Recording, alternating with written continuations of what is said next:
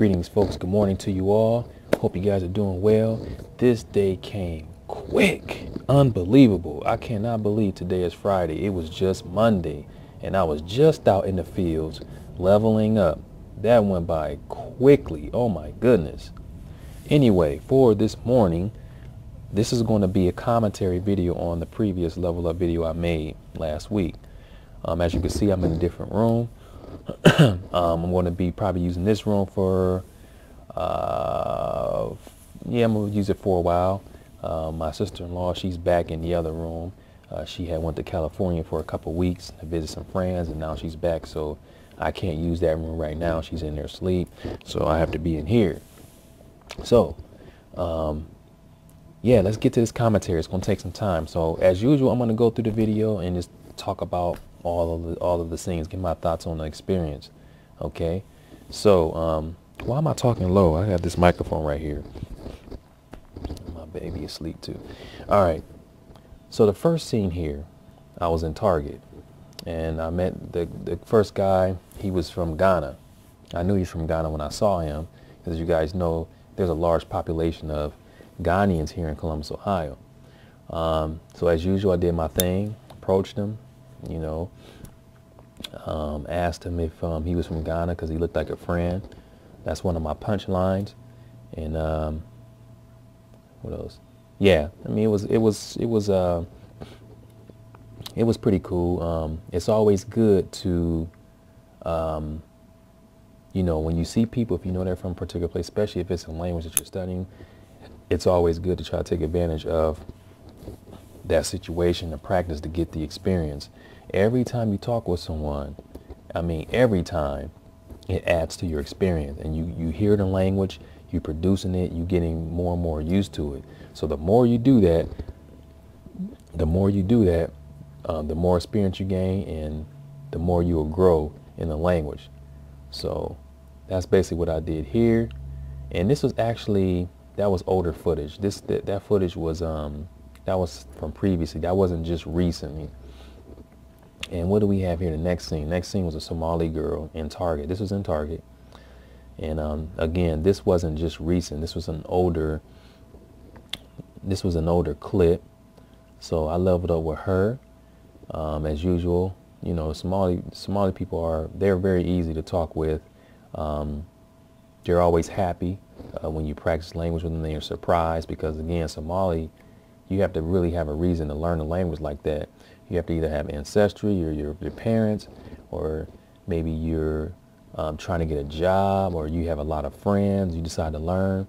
You have to have a reason to learn that language. Otherwise, why are you learning? To them, they feel that Somali is a useless language. You should learn something like Arabic or, you know, Spanish. They don't feel that their language is worthy of learning.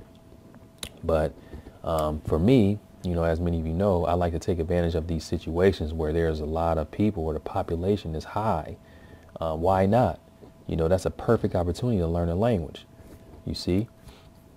So, you know, I don't mind spending all my time trying to learn the language, especially when I can use it, you know, in my city, go anywhere. See, with the Somali people, their population is so high here that I can go to an Asian market, literally Asian market, and level up in Somali.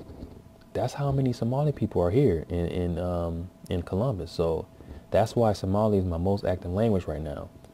I'm putting a lot into that language because of this, because I can practice it very often. So that was a Somali girl. She was surprised, and as you guys saw, she was shopping, but she didn't mind taking the time out to understand what I was saying and try to respond back, you see. Next one was what was this? This was Walmart. Two Somali guys buying a basketball hoop net. Yeah, I spoke with them briefly. It was, again, every time you know, if I see a Somali person, I'm gonna take advantage of it, because I'm learning Somali. I'm not going to be scared. I'm just going to approach them and just talk to them and just try to get the experience, try to hear, you know, what they have to say, and try to practice what I know, you know, to get the experience. So these two guys are pretty cool. I realized that someone in the comment area, they mentioned this too, that when I asked the guy where he was from, he said, I asked him where they came from, he said Guriga. And see, when I heard it, I'm like, Guriga, it sounded like home. At first I was thinking home. He said he come from home, but that's not what I was thinking, like what I wanted to ask him. I wanted to ask him where he came from, like which country, or not which country, but where in the country he came from. So yeah, I was a bit confused, and I was like, is there a place in Somali called Goodigit? That's why I wrote Goodigit. So, but that was a fun level up there. What was the next scene? Oh, the guy from Ghana again. The guy, yeah, he talked about the experience of a guy being in the hospital and knowing how knowing different languages is enriching, and you know, that was an interesting conversation with him. Again, experience, just, you know, just practice what you know with the people, ask questions. You know, most of the time when you ask people questions, they don't mind answering them. They don't mind telling you and trying to help you out, as you guys have seen in a lot of these videos. Okay, what's next?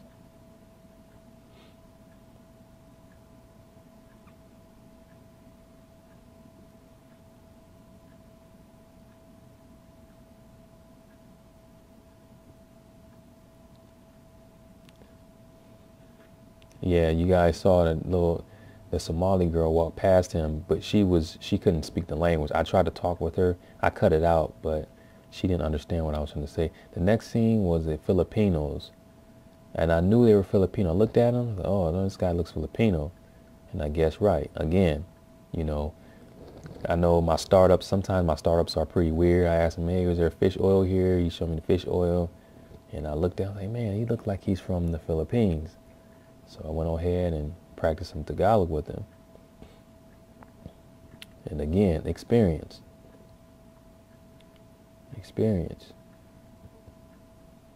What else do we have here?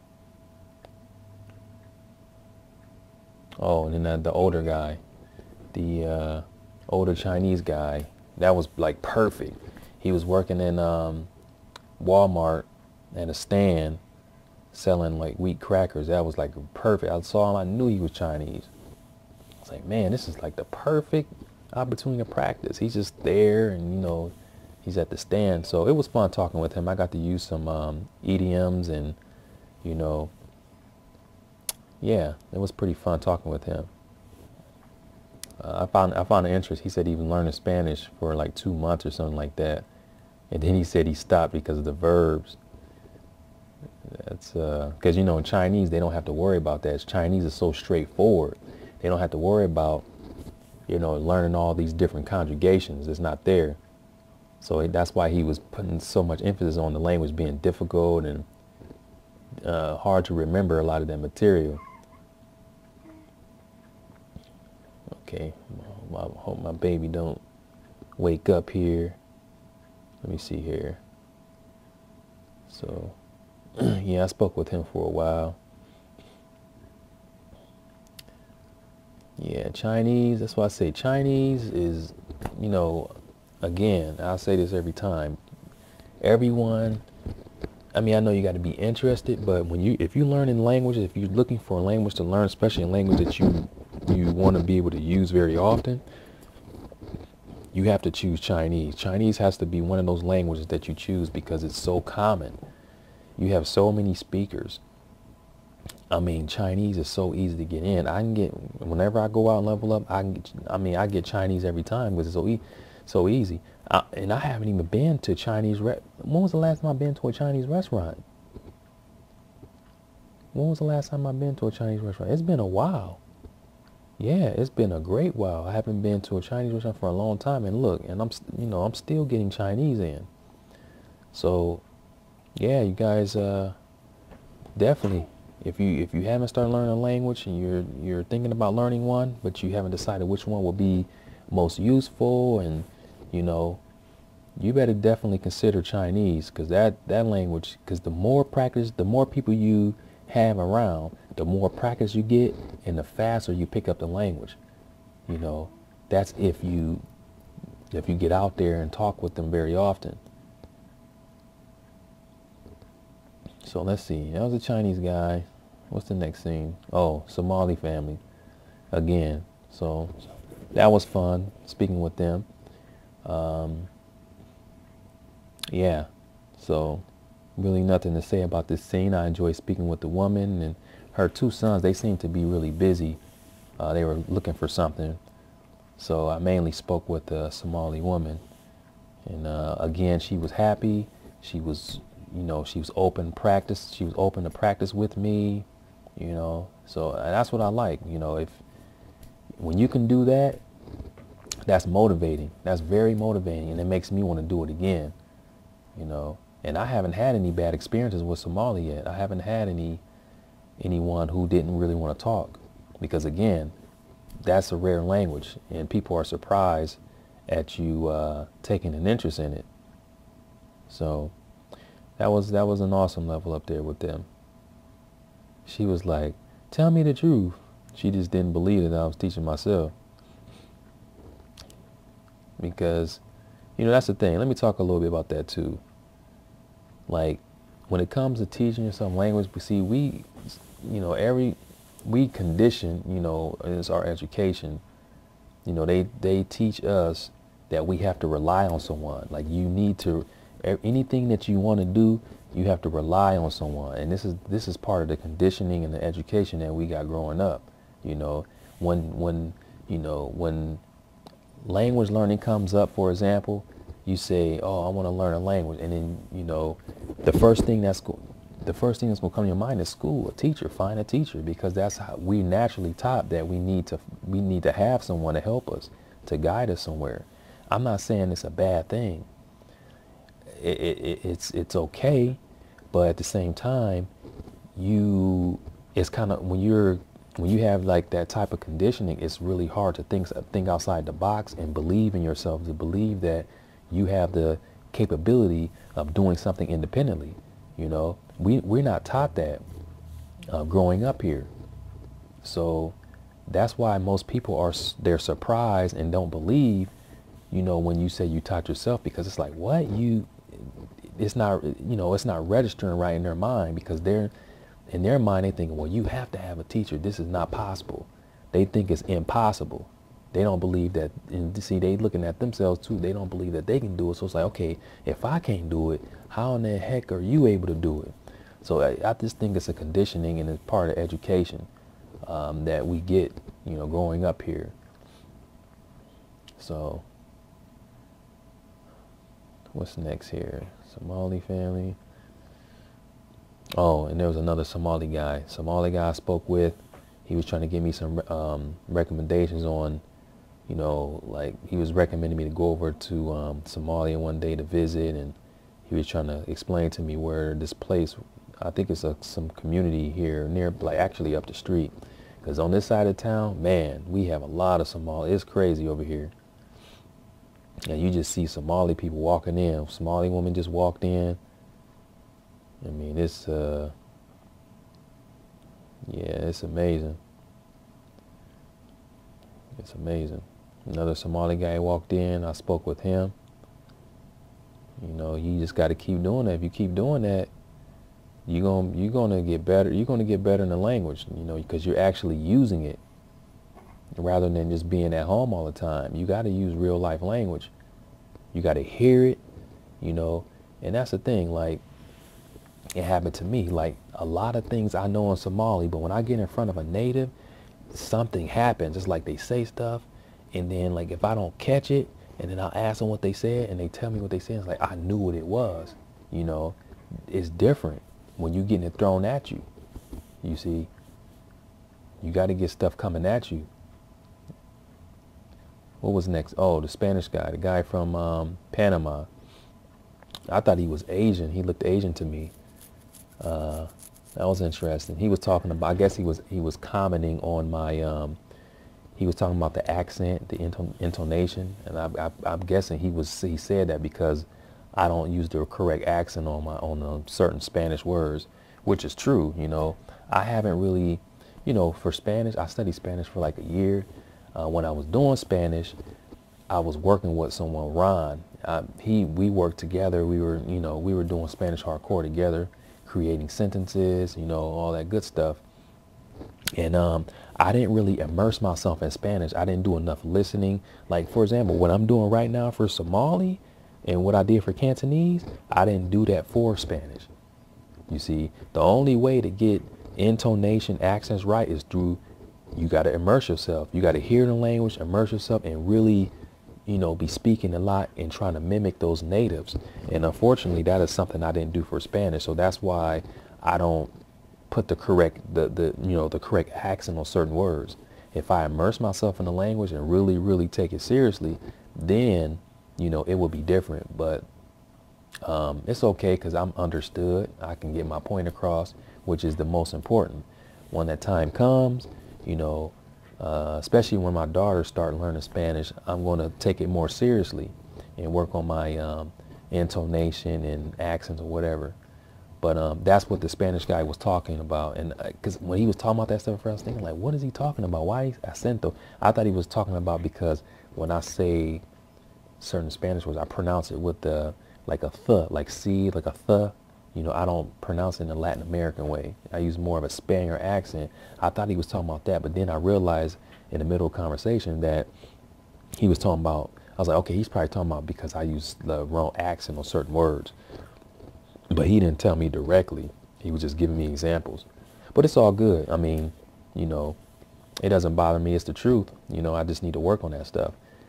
Put more effort into it and get better at it. Okay, what's the next? Let me see where we at. We got 16 minutes in. Okay. Okay, the guy from Panama. Let's skip through that. Oh, and then I went back.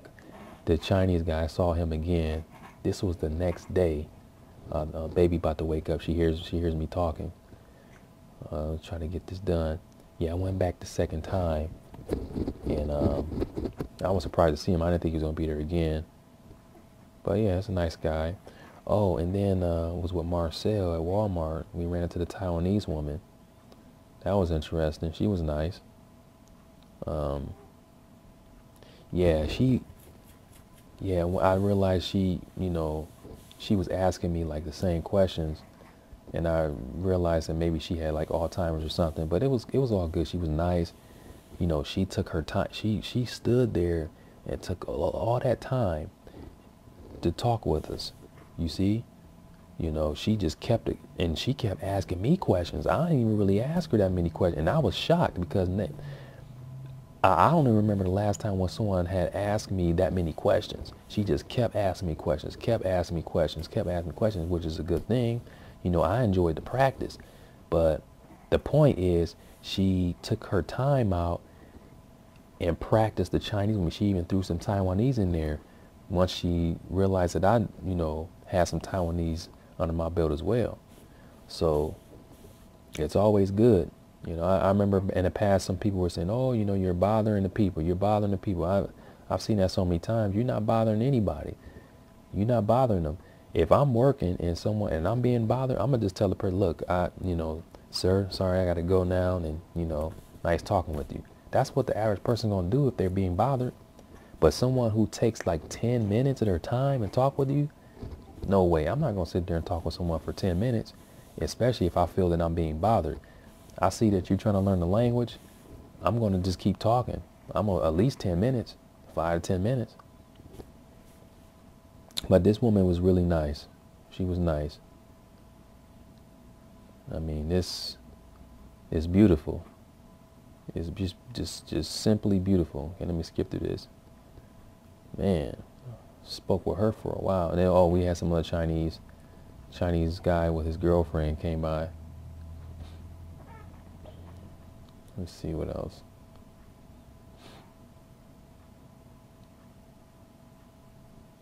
Oh, and the Indian guy. See, this was an older clip. See, that one when I was with Marcel, that was recent. That was a very recent clip. But the one with the Indian guys, that was an old clip. I was just going back through my archives and found it. So you know what? I'm gonna just throw this in there. So, yeah, Hindi, definitely get back on Hindi. I don't know when.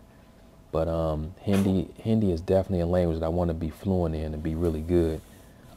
that's a good language to learn, just like Chinese, because there's so many native speakers here in the city. I just have to buckle down, you know, and get into it. So I just don't know when I'm gonna do that. But definitely Hindi, that's another good language to learn. I mean, there's a lot of Somali people able to speak Hindi language. I met. What was the next part? Oh, the part with the guy from Ghana with his sister.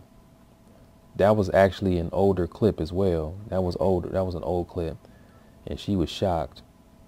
She was shocked out of her mind. You know, that was funny. That was very funny.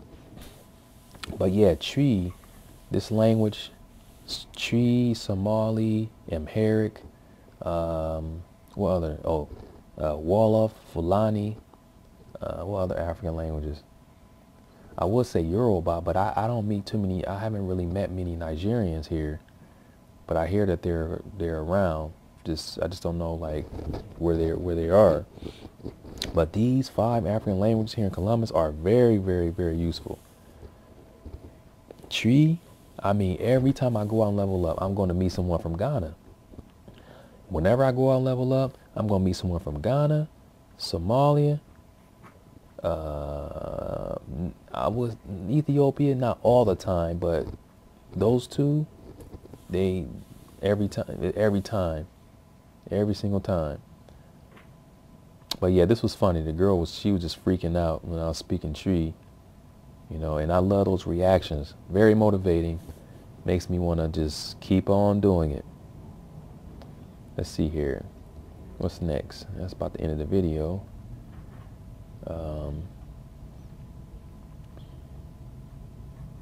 Oh, and the last part was a guy. Oh, this random guy, he just came up. I guess he been following me on YouTube, and that was funny. That was really, really funny. I didn't expect that. I've gotten a lot of people come up to me and, hey man, you that guy on YouTube. I mean, that's sometimes I don't know if that's a good thing or a bad thing, because I don't want to be, you know, I mean, it's cool that people been following me, but at the same time, I'm kind of like undercover. I don't want to be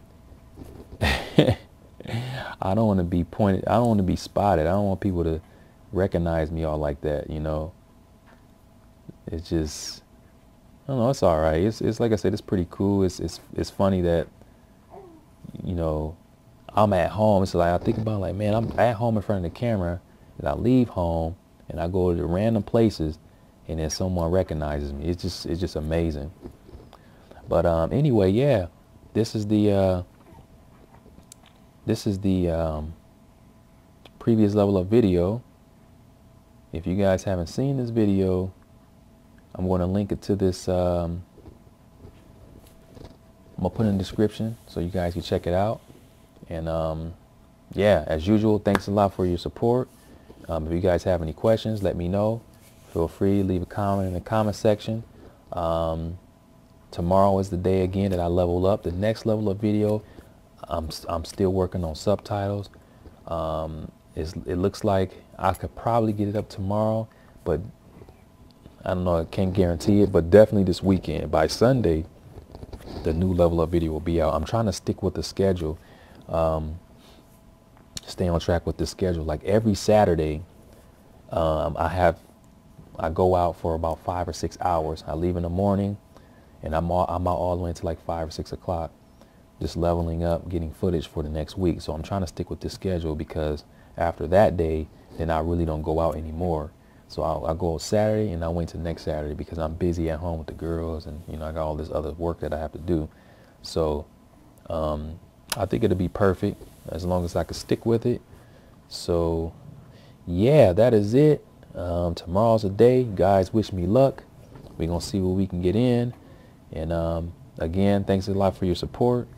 Let me know if you have any questions. Otherwise, thanks for viewing, and you guys have a great weekend.